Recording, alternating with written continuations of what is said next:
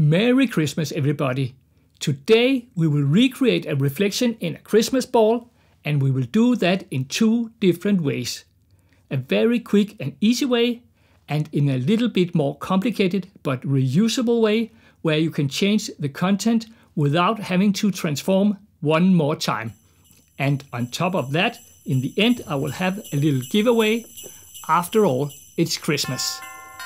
Let's start by making a copy of the layer we want to use as a reflection, Command or Control J, and then we simply select the area we want to use on the Christmas ball with the elliptical marquee tool. To make a perfectly round circle, you have to press Shift while dragging the circle, and if you press Alt or Option at the same time, your selection will be centered around your starting point. If you press the spacebar before releasing the mouse, you can move the circle to the right position, and to maintain a perfect circle, you have to release the mouse before the rest of the keys.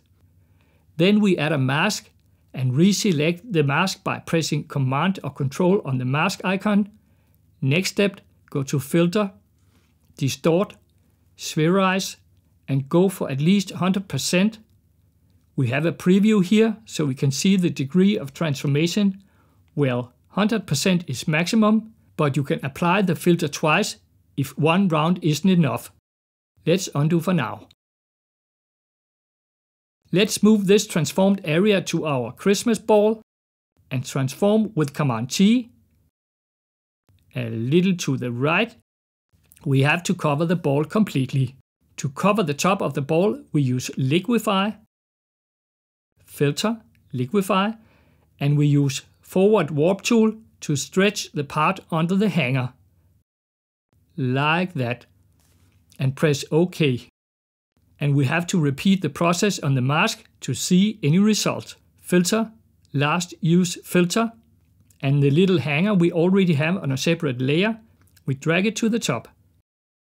Then we reselect our mask by pressing Command on the mask icon. Add a Curves Adjustment layer and darken a little. Let's move the Properties panel so we can see the layers, and we grab a soft round brush. Well, we better close the panel to get some estate and dab with a black brush. We remove the darkness from the center so the shading only affects the edges. Then another curves layer. We turn the mask to black with Command I, lift the curve, and with a small soft white brush we can create some highlights. And again, let's close the Properties panel. I'm working on a small laptop. Last but not least, we need to adjust the colors to match the warm and cozy environment. An easy method is to use Match Color. We go to Image, Adjustments, Match Color. Under Source, we choose the image we want to match from.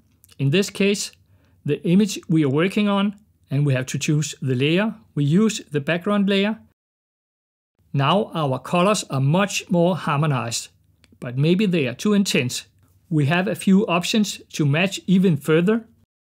A little fade and a higher luminance helps in this case. Let's move the hanger to the top so it won't be affected by our adjustment layers. And let's furthermore clip our adjustment to the new image layer by Alt or Option clicking between the layers. That way we are sure that our adjustments won't exceed the Christmas ball. To add a little warmth to the image, we can use a color fill layer. I choose a light creamy yellow. We need to clip this layer too, and then multiply blending mode. I guess we need a more deep yellow-orange. The last step is a little shine. Command-Shift-N for a new layer. And with a soft white brush, we simply make a dot. We can adjust the opacity for a more subtle effect. Well, this was the easy way. The next method needs a little preparation to be perfect and a little analyzing. Let's look at how the surroundings render in a ball with a mirror surface.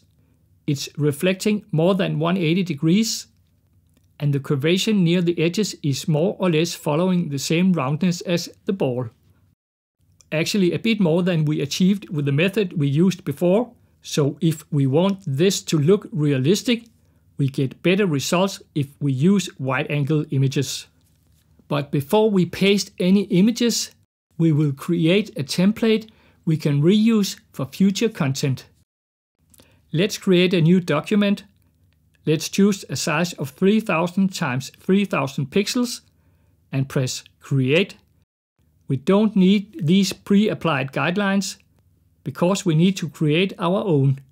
We can always delete them by going to View, Clear Guides, but it's actually not necessary because when creating new guidelines with New Guide Layout, we can just tick Clear Existing Guides and we get rid of our previous guidelines. In this case, we need both columns and rows, 4 columns and 4 rows, and press OK. Then we grab our rectangle marquee tool set to Add to Selection and Snap Active. Now we simply select every other square. And when they are all selected, we will fill with black by pressing Command Backspace with black as our background color, and press Command H to hide the guides. Now press Command J twice to make 2 copies of our checkered layer. The top layer we convert to a smart object and temporarily turn off the visibility by clicking on the eye icon. Then we press Command H to get back to the guides and most of all this snap effect. And create a new circle with the elliptical marquee tool and make it so big it snaps to the outer edges of our canvas. Go to Edit, Stroke, Width 30 pixels and choose a highly visible color. I choose red. Select Inside and 50% opacity and deselect. Now we turn off the eye on this layer 2 and go to our background layer and make 2 diagonal lines, and with a hard black 15 pixel brush we make a dot in the corner, press Shift and another dot in the opposite corner to make a straight line. We press D and then X for a white brush and make the other diagonal line. I know it's a lot of preparation, but the manipulation itself gets much easier with these helpful guides. For the next step, we need a gray background color. We set our brightness to 50 and press OK. Press X to make it our background color and expand the canvas with our crop tool. We hold Alt or Option while dragging and expand until we have approximately 1 more row. And now we press Command T to rotate our circle layer. We rotate 55 degrees by holding Shift while rotating. We turn off the visibility for the smart object, transform with Command T, and click on the warp icon and drag all 4 corners to align with the circle layer. Then we align the small handles with the diagonal layer and start to manipulate the circle shape while maintaining the center straight. We can dial down the opacity so it's easier to align. And we have to reposition the handles now. Easy does it. And when we are happy, we press OK. We are a little off down here. Luckily, it's a smart object and we can re-enter the transformation without having to start all over. Like that. Let's save this as a template and drag it into the Christmas ball document. We have 2 different bit depth. We just press yes.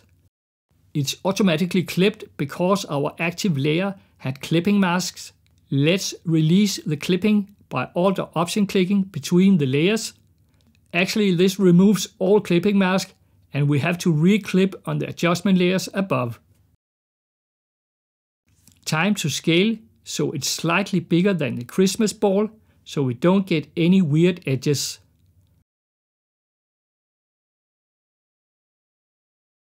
When we are happy, we can choose to clip or reuse the mask by Alt-dragging the mask here. And we need to use Liquify on the top on this template, as in our previous example. Again, forward warp tool and press OK. Now we will try to insert an image in our smart object. We can start with these Copenhagen rooftops I took with my little drone. Select a square, copy, open the smart object and paste, a little scale and close the smart object. Now we have created a template where it's easy to change the content and reuse every Christmas. And we still have access to our adjustment layers to fit the new content. In this case, maybe a more deep orange. Yes. And now let's try out with another Copenhagen image. A square selection, copy, and paste into the smart object. Close and save. Well, that's it for today, but please hang on. I have a little Christmas gift. Let's see what's in the box. The first one here is the template we just created, so you can make your own Christmas cards already today. And the second one here, you get to decide the content of my next tutorial. You only have to write a comment below and tell me which subject in Photoshop you need me to cover. I will choose between the incoming suggestions. The last Christmas gift is mainly for my local subscribers, a one-on-one Photoshop session in my little studio. See details in the description below. Well, Merry Christmas everybody, see you in the new year.